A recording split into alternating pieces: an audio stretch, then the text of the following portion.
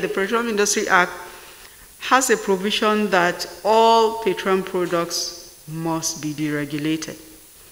And in the 2020 budget, we made a provision to assume that at the maximum, by the end of June, we must exit subsidy. So this last fact, the subsidy cost to the Federation was 243 billion.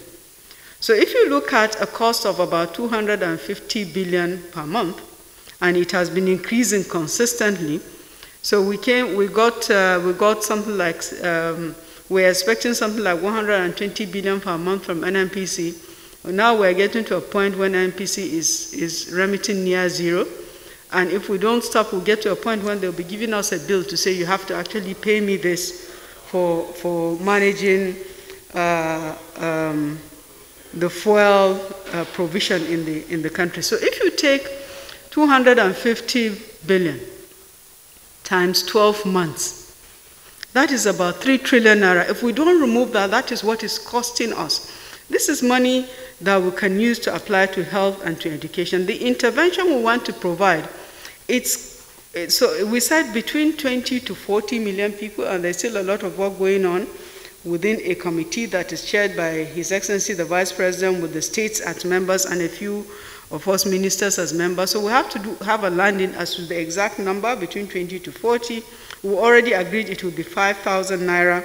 And we also agreed that the remittances have to be done digitally. So the e-naira will help, but also so are the various payment platforms that are currently available. What we will not do is paying people in cash. So it will be transfers that people will receive through one kind of electronic money or the other. And it's meant to be for a period of 6, 9, or 12 months. So these are things that we're still negotiation, because it's still money that will have been for the Federation account. So everybody that is a member of FAC has to agree on the numbers. The maximum will be 12 months.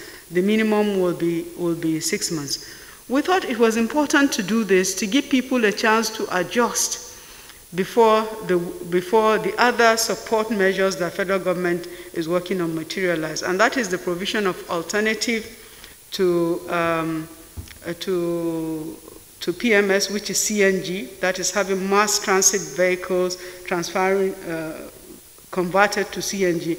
And also the bringing on stream of petroleum refineries, including the Dangote refinery, so that it reduces even the need to import the PMS in the first place. So that's the logic behind targeting the middle of next year.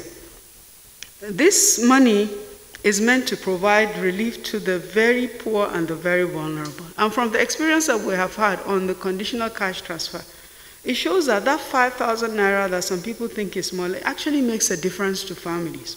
It helps them to provide not only their basic needs, but we've seen women who are caregivers of these families actually start doing small trades, and they're able to maintain themselves thereafter. So in a way, it is not just consumption, it also helps to improve the productive activities of people that are at the bottom of the pyramid. I remember during the COVID-19 pandemic, we had more people becoming vulnerable, especially in the urban areas. So we're not covering just the rural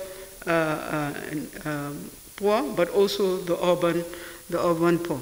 And this exercise of the registration will be led by, on the part of the federal government. The Ministry of Humanitarian Affairs has that responsibility. They're already developing this register. But the states are also going to be actively involved in providing this electronic register through which these payments platforms through which the transfers will be undertaken. And also, how long will this intervention last? Okay, 6 months to 12 months. And the committee is still working, so we'll have a landing very soon on how long, how much, and then the procedure on a state-by-state basis.